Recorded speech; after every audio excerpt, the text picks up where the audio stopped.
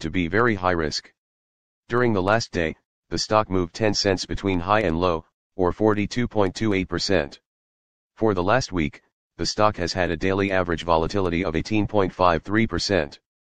The Zomedica Pharmaceuticals Corp stock is extremely overbought on RSI 1483.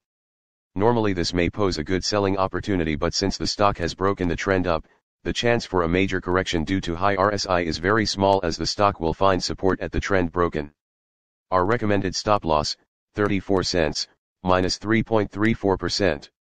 This stock has very high daily movements and this gives very high risk. The RSI 14 is 83 and this increases the risk substantially. There is a buy signal from a pivot bottom found 26 days ago. Is Zomedica Pharmaceuticals Corp stock a buy? Zomedica Pharmaceuticals Corp holds several positive signals, but we still don't find these to be enough for a buy candidate.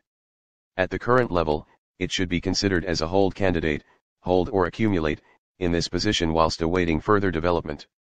Due to some small weaknesses in the technical picture, we have downgraded our analysis conclusion for the stock since the last evaluation from a buy candidate to a hold/accumulate candidate. Current score, 0.000. The general sentiment holds a neutral evaluation of the stock right now. The sentiment is based upon 44 votes on StockTwits.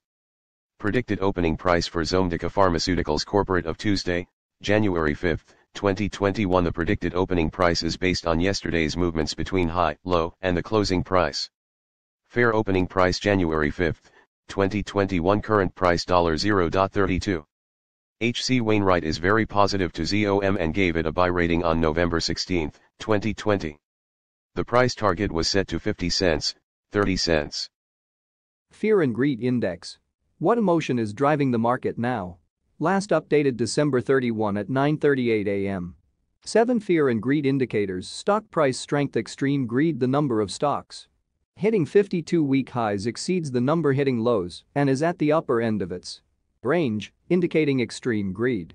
Last changed November 23 from a greed rating, updated December 31 at 9:48 a.m. Market momentum. Extreme greed. The S&P 500 is 8.34% above its 125-day average.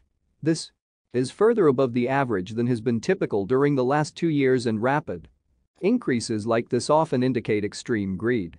Last changed December 14 from a greed rating. Updated December 31 at 9:46 a.m. Stock price breadth neutral. The McClellan Volume Summation Index measures advancing and declining volume on the New York Stock Exchange.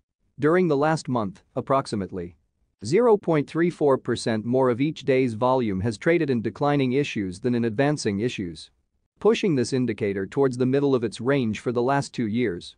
Last changed December 30 from a market volatility neutral. The CBOE Volatility Index, VIX, is at 22.95. This is a neutral reading and indicates that market risks appear low.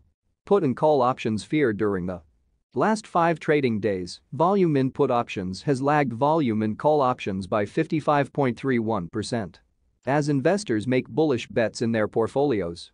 However, this is still among the highest levels of put buying seen during the last 2 years, indicating fear on the part of investors. Safe haven demand. Extreme fear stocks have outperformed bonds by 1.37 percentage points during the last 20 trading days. However, this is close to the weakest performance for stocks relative to bonds in the past 2 years and indicates investors are starting to flee risky stocks for the safety of bonds.